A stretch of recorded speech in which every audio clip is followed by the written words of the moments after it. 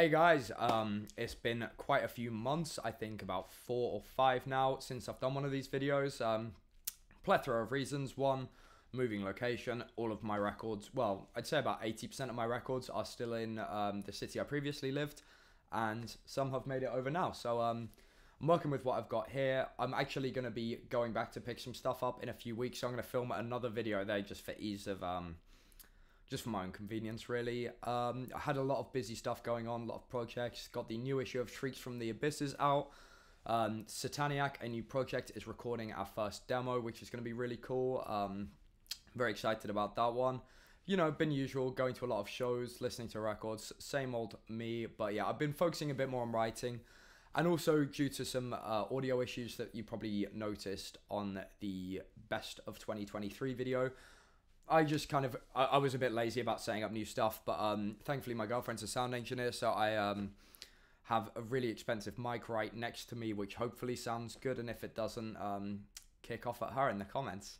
No, I'm just being a knob.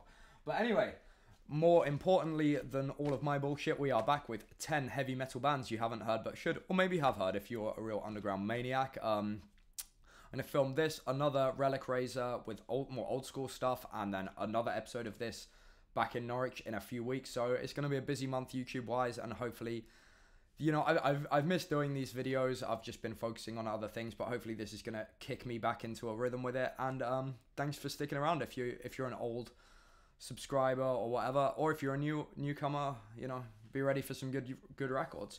So first we have a UK band. We have Slimelord from, I want to say like the Yorkshire area, but they're from, you know, I'm not from up north. They're from somewhere up north. This is their debut full-length album. They've had some really good EPs. I remember seeing them open for Tumult like years ago and thinking, you know, these guys are solid. And now they've come full circle and signed with $20 spin. Here's the color variant. Don't worry, it's in the sleeve. I'm not touching the grooves like a complete, you know, feral creature. But yeah, amazing Bradmore artwork. You know, this is the complete package there. They're a bit more than just Death Doom, which one might have suspected from the name. They've got a very interesting sound. The guys are in Cryptic Shift, so they're, you know, very able technical musicians with a lot of theory behind them. And that shows, but, you know, it's their more primitive, atmospheric, doomy death metal project, and I really love it. For me, it's the one I prefer of the two personally, and yeah, it's a really good debut album. It's exactly what I'd hoped it would be. Now we have some German heavy metal from the Night Eternal. They've actually got a second album out now, which is also really killer, but for me this debut, the Moonlit Cross, is or just called Moonlit Cross, there's not a the in there. That was on $20 spin, by the way, and this is on Van Records. I'm still trying to remember how to make a fucking YouTube video, it seems. This album is just really haunting, you know, occult-themed heavy metal. It's got a very kind of dark spirit to it, much like their label mates Attic, who have also just dropped the most amazing third album, also on Van Records, so extra recommendation. I've talked about those guys a few years back. But yeah, The Night Eternal, this album has just so many great hooks. The riffs are killer, the drums sound huge, and for me, most of all, the vocals are just so powerful and just potent and really something special. I love both albums, and yeah, I really recommend these guys if you like a bit more of a gothic dark flair to your heavy metal. Now another UK band, which is rare for me to have so much UK stuff in one video, but we have Inconcessus Lux Lucis. These guys also play in Deatus, and this band has just really announced their second album, and I love this. You know, it's very much first wave black metal with a lot of just heavy metal and just killer grooves, very much Bathory, but, you know, with some very Motorheady bits, some very Venom bits, some very Bulldozer bits. It's just really killer. A lot of the UK black metal scene seems to focus more towards like Norwegian, Finnish, Swedish kind of black metal, and my preference lies more with bands like Niflheim, who I guess, you know, they are Swedish, but a bit more kind of first wave sounding. I really love that kind of feel. And this is just a riff fest. Like, if you like riffy black metal, this is the UK band, I think my favourite UK black metal band, and they rule live as well, on a side note. Next, something that's not British, but probably feels more British than anything else in this video, we have Drifter, their 7-inch. They also had a really good demo tape, which I do have as well, but I'm just showing the 7-inch because this is the new release, and it was also the closest to me, and I'm lazy. This is Beggar's Ransom. It's 2 brand new songs on Dying Victims Productions. It's just amazing new wave of British heavy metal inspired stuff. You know, it feels like, you know, it looks and sounds production wise, everything just feels like something you'd dig out of the back of a crate in the early 80s, you know, here in London or something. They're one Australian guy and one American guy based in the United States. I'm really excited to see them. They got announced for Keep It True next year, and yeah, they have such a mystical and just classic feel to their songs. You know, if you like bands like Sanctuary and stuff, these guys really deliver the goods. Next, we venture to South America. From Chile, we have Acero Letal, who I just saw literally last weekend at Keep It True. This is their new EP. It's, you know, it's almost like a short album. It's 8 songs, 25 minutes. Legiones, or Legion, however, I don't do Spanish. I'm sorry, everyone. But this is just balls to the wall heavy metal by people who love heavy metal, for people who love heavy metal. If you have a flying V in your logo, the chances are I'm going to really like your band. And you know, after a few years of existence and some great demos and EPs, this really feels like the band have set the bar even higher.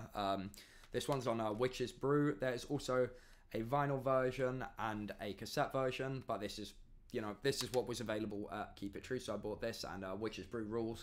Shout out to Cheryl if you're watching, but and Marco, of course. And yeah, you know, I'll probably grab the tape and or vinyl at a later point, but yeah, I really like CDs too, so yeah, you know, if you like South American heavy metal, you know what you're getting, just passion straight from the guts, and it rules. Next, we have some death metal from Phobophilic. This is an interesting band. They come from the States, but they have probably more resemblance to Finnish death metal bands like Adramelech and Demolich and those sorts of bands. This one is on Prosthetic Records. I saw these guys last summer with Ossuary, another really cool band, and yeah, just really interesting riffs, really solid, tight death metal. I think it's a style of old school death metal that, you know, not that many bands do compared to maybe the Swedish sound or Death Doom. And the ones that do, maybe 1 in 10 pull it off well, and Phobophilic are that 1 in 10. This is enveloping absurdity, and it's a really kind of angular, cool death metal release. This next one you might remember. My English is just, never mind. From my best of the year video is Meurtrières with their album Ronde de Nuit, I think. I'm not French, sorry everyone. On Gates of Hell Records. This is, oh fuck, I need a new jewel case for this, which is a problem we will talk more about very, very shortly. This is just really good mystical French heavy metal. If you like Chevalier, I think this is exactly that ballpark. I love it. It's just got such an amazing and like enchanting feel to it. I really love this one. Gates of Hell just seems to put out some of the best cult gems for me. Next up we have Sequestrum, the epitome of putridity, featuring members from Undergang, of course, Chaosian, I believe the Acquisitor. Basically a lot of very talented Danish people is involved in this, which is some kind of grindy, carcass-loving death metal. You know, I'm not big on grindcore, but when it's more of the death metal end of grindcore rather than the chaotic side of grindcore, I like it. And this is definitely a death metal tape as much as it is a grindcore one for me. It's on David's own Extremely Rotten Productions. They've got 2 EPs and now a split with a Snet from the Czech Republic. Really cool band. Everything they've put out is just fucking grotesque. And yeah, you death metal maniacs are going to love that one. Now we have a couple last releases. I need to get some jewel cases in London. Again, most of my stuff is back in Norwich, and I'm just a little bit unprepared. So obviously if you buy these come in a jewel case. That's just not how they're sent to me. Thank you to Sure Shot Works for sending me these, as well as the Meurtrières one that I mentioned a minute ago. And yeah, I will get jewel cases. I've just been a bit slack, so I do apologize for it looking a bit rough. But anyway, let's talk about heavy metal. We have March to Die, some really killer, epic heavy metal. You know, No Remorse Records really delivers the goods. We have a nice lyric booklet, of course, a cool band photo. If you like your Man of War, your Eternal Champion, your Manila Road, your Sirathungal, these kinds of just very epic bands, this kind of Greek theme with the Gorgon. I mean, the album's called Tears of the Gorgon. You know what you're going to get with this one. It's really just fist-pounding heavy metal. And if you love that, you'll love this. If you don't, never mind. But yeah, March to Die, really cool one. New band to me when I got sent this one. And finally, Inculter, some Norwegian Black-Thrash. Of course, Norway has some of the best Black-Thrash ever.